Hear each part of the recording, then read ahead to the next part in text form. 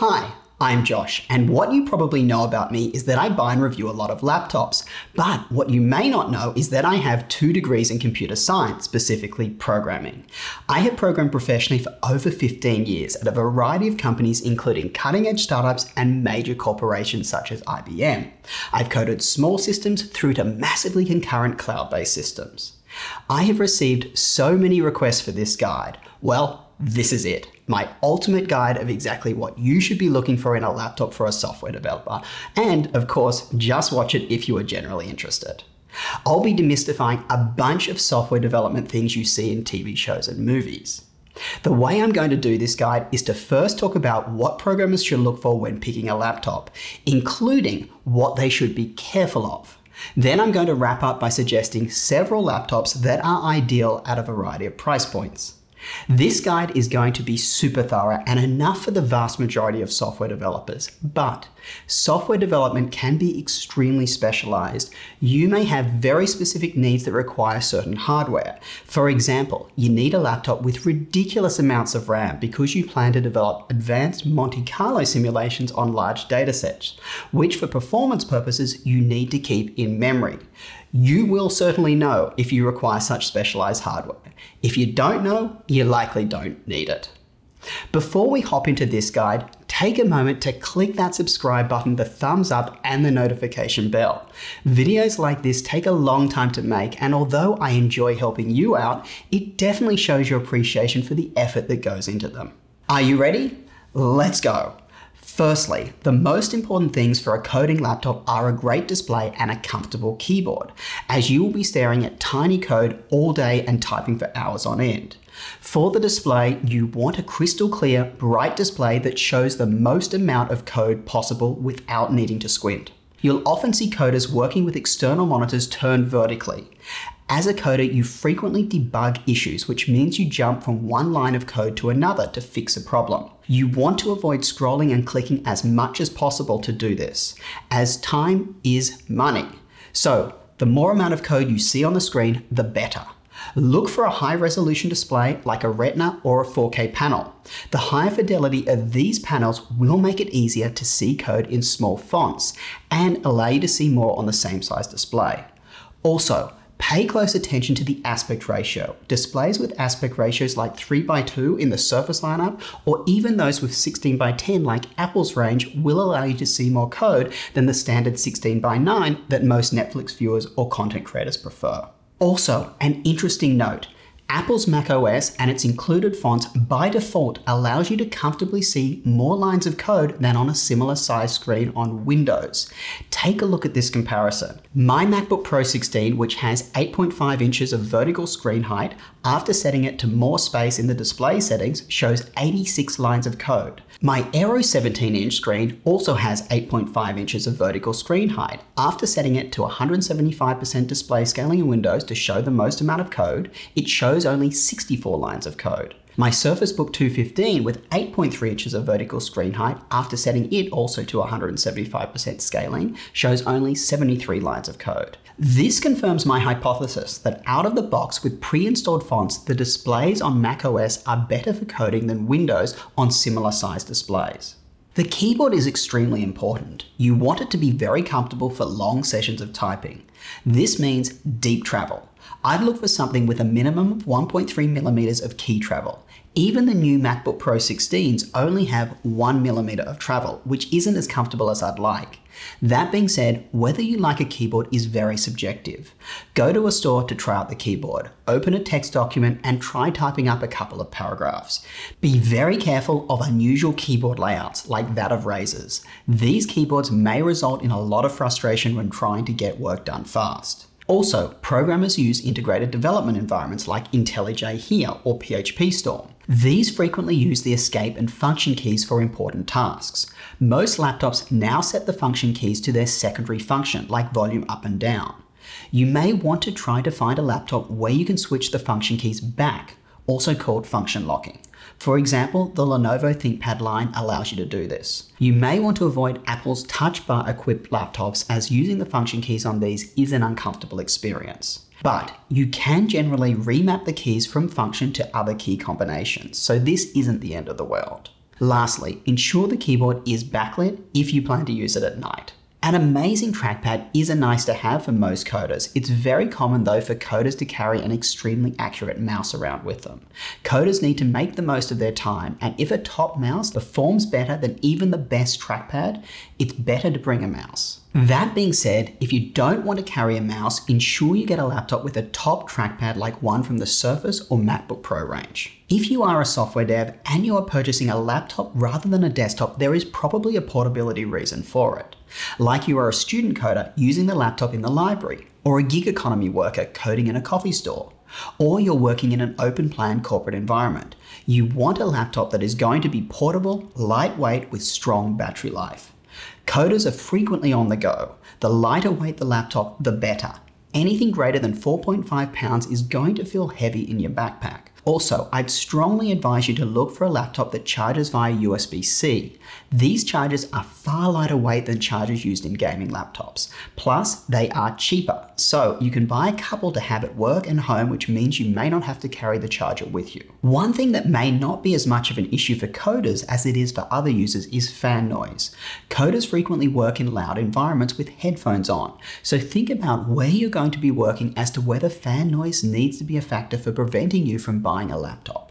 Onto webcams. Coders generally use these as software development is normally very collaborative. You'll likely be working with a team of software developers and other partners. You will probably be doing frequent video conferences. Having a webcam that stares up your nose or is extremely low quality will not be nice for other team members. Keep an eye out for this when shopping. CPU power. You want to have enough CPU power, but not too much. Let me explain. Too much CPU power may result in your keyboard deck getting too warm to the touch and becoming uncomfortable, or the fans on your laptop being obnoxiously loud. But you don't want too little CPU power that you are waiting too long for code to run, as you want to avoid context switching. Context switching is where you are thinking through a complex coding problem, but because it takes too long for your laptop to run a test of the code, you switch to another application, like browsing the web while you wait. Then, when you remember that the test was complete, you have to refresh your memory on the specifics of what you were testing. This can really slow down your productivity. Also, keep in mind programming normally requires more burst CPU power rather than sustained, like video editing. A CPU like the i7-9750H with a low base clock but a high burst is the perfect balance. I'm not going to cover GPU performance here as it's more of a specialized case. Let's talk about operating systems. You may hear coders say that they want to run Linux or Mac OS over Windows. If you don't know what this is all about, other than just a personal preference, let me demystify it. The reason I run Fedora Linux on one of my laptops is that the software I'm creating will eventually be deployed onto remote servers, often sitting in the cloud like AWS, Amazon Web Services. It won't spend its life running on my laptop. These remote services often run Linux. In my case, a version of Linux based on Red Hat called CentOS. To ensure the code runs as expected, it helps to run the same or a very similar operating system on the laptop you are developing the code on. As different operating systems work in different ways, it's easier to have the same operating system on your laptop as the servers you are coding for. That means you don't have to constantly think, I need to do something like install software this way on one machine versus another way on my servers. If you want to run Linux on your machine, search the web to ensure your machine is compatible with that variant of Linux. If you can't find information on your particular machine and you live in a location where you have access to free returns, buy the laptop, try Linux, and if it doesn't work, return it. If you are planning to develop native apps for iOS or iPad, then you'll want a MacBook, as Xcode, the language for developing these, only runs on macOS. RAM. You are going to want a minimum of 8 GB of RAM, but I'd recommend 16. Think about it like this. A normal user runs a bunch of programs on their machine, and 8 GB of RAM is fine with little slowdown. A coder, though, is going to run all of those normal programs plus many additional ones. For example, they will run an integrated development environment like the one I have here. Look how much RAM it is using. They will then run the applications they are developing itself, which also uses additional RAM. The moral of the story is this: coders need more RAM than normal users. Please note that yes, modern operating systems do make excellent use of less RAM by compressing data in memory and using fast SSDs to swap to, but it's still better to avoid this and just go for 16 GB of RAM or higher. Storage. For most coders, 512 gigs should be fine. If you know what kind of work you'll be doing, try to find out what data you'll be working with. Test data can be very big and you'll want to ensure you can fit it in your laptop's drive, or you'll have to carry an external drive everywhere you want to code, which can be annoying. Anything else that I haven't discussed here, I personally don't believe is key for a programmer.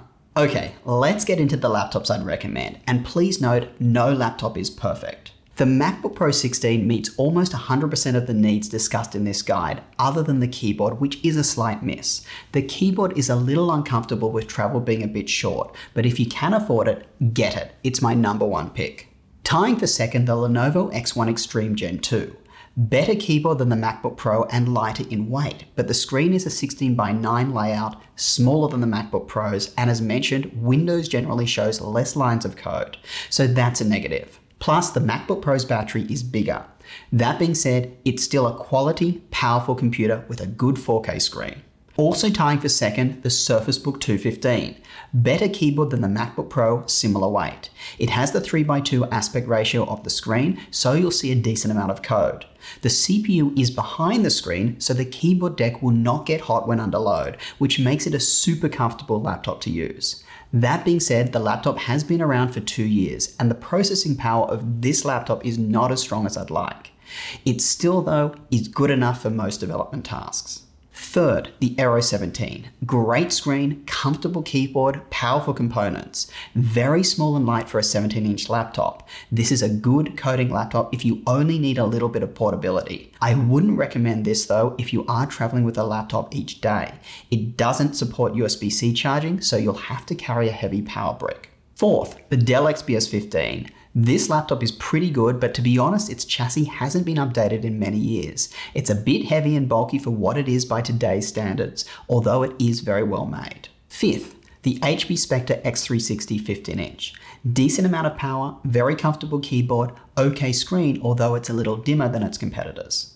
It's also heavier than some of the other laptops I mentioned. Sixth, the Lenovo C940, probably the most portable laptop I've recommended. Get the 4K version as it will be easier to see code. The only negative here is the performance isn't phenomenal. Lenovo tends to throttle the CPU to keep the heat and fan noise in check, which isn't a bad thing. So if you are doing lightweight coding, this is a good option. Seventh, the Lenovo X1 Carbon. Great keyboard with a 14-inch screen. Spring for the 4K model, as again, you'll be able to make out more code on it. Battery life though isn't great. Notice that I haven't recommended any 13-inch laptops. I personally think 13-inch screens are too small for coders to use as their primary device, with one exception, my 8th pick, the MacBook Pro 13.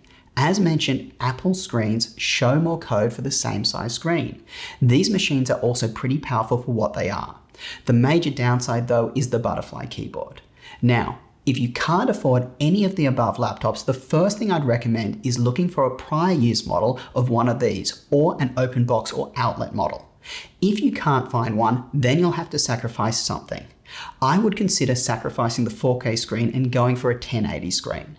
Many laptops now have excellent 1080 screen options, like the ones on the Lenovo X1 Carbon range. If you can handle looking at small code on that kind of monitor, you will be able to purchase the 1080 variants of some of the laptops I mentioned much cheaper. For example, the Dell XPS 15 with the 9300H model CPU with the 1080 screen is still a surprisingly capable computer and substantially cheaper than the 4K version with the 6-core CPU. Anyway, that's all for today, folks. I hope you enjoyed this video and found it informative. If you did, do me a solid and hit that subscribe button, the thumbs up, and the notification bell. If you have comments or questions, leave them down below or join the Discord chat. Heck, this video was made because viewers asked for it, so I definitely am reading your comments. Till next time, I'll catch you later.